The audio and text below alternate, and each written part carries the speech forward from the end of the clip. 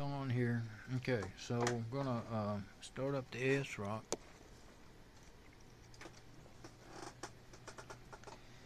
And we'll try again on easy to boot. I changed the let's see. Yeah, I tried changing the file permissions in Windows X. It couldn't do it in Linux. So I thought, well, maybe it has Windows file permissions hanging it up.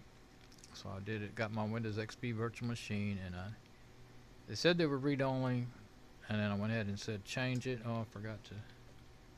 Said change it, and then it showed the progress bar like it was doing it, but then it still said read-only, and I've seen that a million times. I never have figured out why Windows does that. So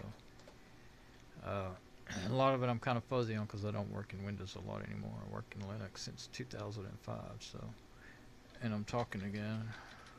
Got to hit F11 to get this thing I got to get to the boot menu where I can select what I want to boot from, because it always defaults to my USB flash drive when it's in there.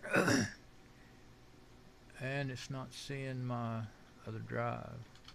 Had this happen before, and I'm gonna have to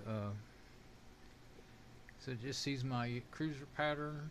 There's two of them, but one of them, it's two partitions on it. One of them's a system partition, and I just have to always guess at which one's the one that actually has the boot files on it, unless once I've done it a few times, I remember it's the top one or the bottom one. But so I'm gonna take it out. I'm just gonna try not to do that. Take it out. Let's see. Now this tripod is really unwieldy, so that's what I'm using, the phone with the tripod. I'm gonna turn this video off and start again.